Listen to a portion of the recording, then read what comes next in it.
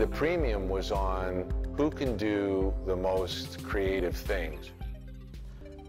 All right, take a trip through the lens of a striving artist in New York City in 1980s nostalgia. Make Me Famous. It's the director who happens to be born and raised from right here in Kansas City.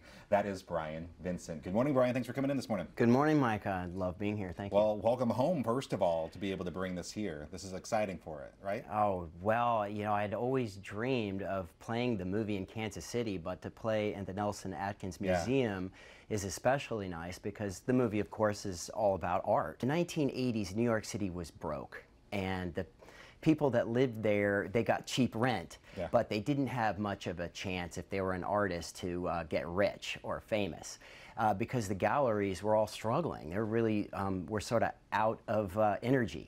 So what the young people did was that they performed for each other. This has been shown across the country, and you kind of alluded to it earlier, but what's it like bringing it here to Kansas City, because you have two showings, one beginning tomorrow night? That's right. Tomorrow's at 7 o'clock, Sunday's at 2 o'clock, and we're just very thankful it's not on the Chiefs game. Yeah. You better go. Everybody should see the movie. It's an immersive art experience, and it's intended to be seen as a group, and I think you'll really enjoy it. That's why it's been playing 7 months in New York, because people like to see it all together. Well, thank you for coming in with us today.